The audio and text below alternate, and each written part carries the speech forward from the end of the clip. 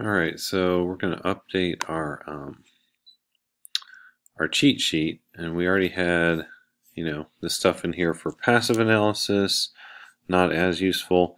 Server hacks were what we used on our last project. So those we kind of put on there. And then the new ones from this project were how to fix SMTP vulnerability. So that one was the mail service, and to fix it, we went to Server Manager. Then we opened up IIS 6.0. So in the middle we used to say don't open up the 6.0 one. For this one, you need to open up the 6.0 under Tools. I guess we should write Tools, and then IIS 6.0 Manager. And then, after that, you had to find where it said, anywhere it said SMTP. And if you right-click and stop, then it shuts it off. And you can tell if it's on once again by doing the netstat and making a text document. But yeah, that's how easy it is to turn off SMTP. Similarly, it's pretty easy to fix loose-lipped error messages where it gives you way too much information. This one, we go to Server Manager. Then we went to Tools. And this one we do IIS, not the 6.0 version. And then we went in and clicked on, we got to the default web page, kind of like we did for all the other ones for logging and directory browsing, same place, and select or double click error pages. And then after you do that, you just have to edit settings, which is off to the right, and you click custom instead of detailed.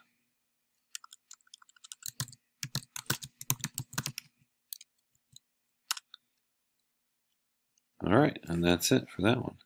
Then we get into, I think, by the time you get here, you'll have already done 2.3.1. So we want to update our cheat sheet for after 2.3.1, which has cross-site scripting. So the cross-site scripting attack, let's make that underlined. Right, boom. Okay, so cross-site scripting, there we go. Yeah, good. Okay, so this is when a user of a web page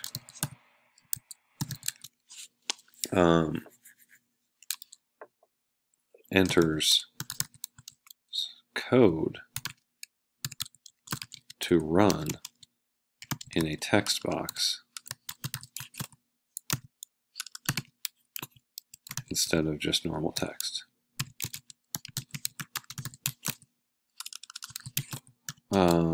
For instance, we did script. You have to start with a regular script and then alert. And this is, low level just to make an alert box pop up. But if you do this thing, it'll show if you cross-site scripting is possible. So we did alert, and then you can say, you have been hacked. Anything you want, just put in the quote marks. And then you have to end your script, which is /script at the back. Can't misspell any of those things.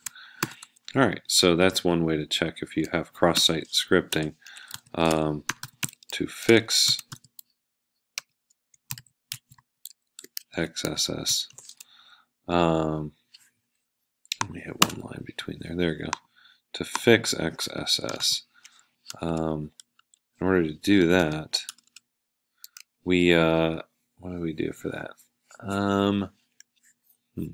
So to fix XSS, we just needed to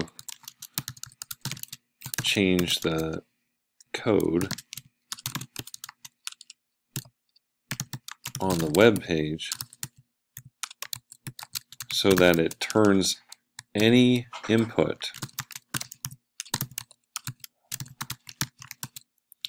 into normal text characters, even if they were supposed to run code.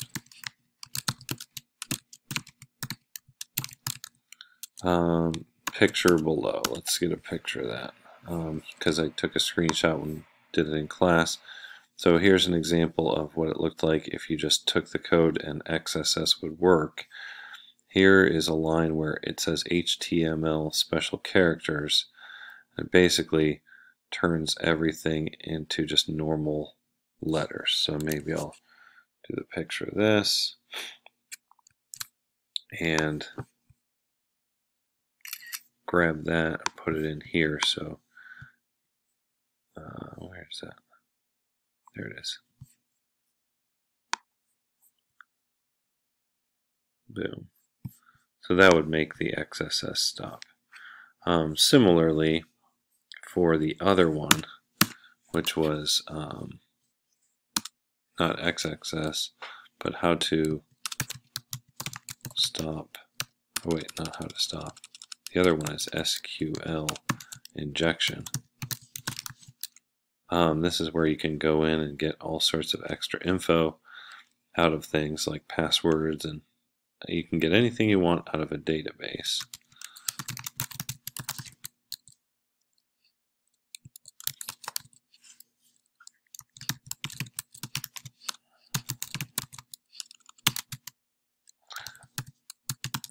From a website connected to a database.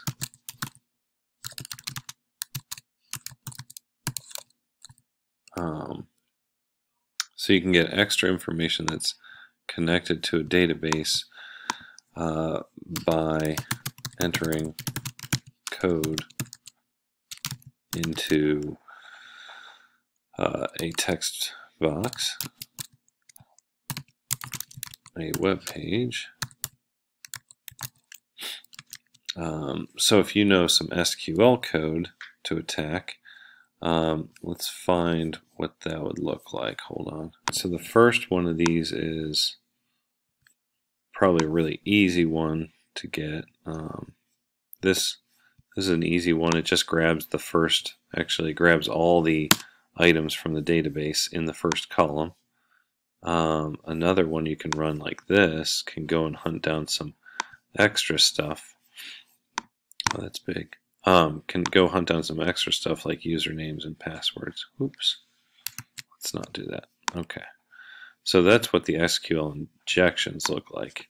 And then to stop an SQL injection,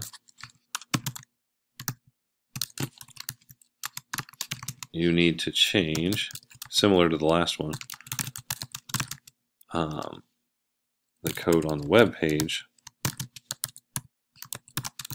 to stop programs from running, or scripts,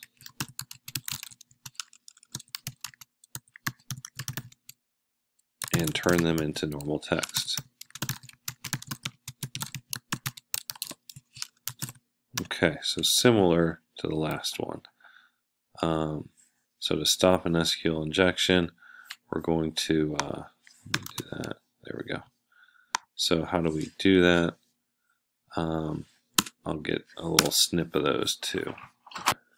Alright, so our last one, I just looked it up. To stop an SQL injection, all you need is code that makes scripts stop from running. So one, there's this line that you can strip the slashes out, and two, real escape string, it basically turns all of them into. nice little strings.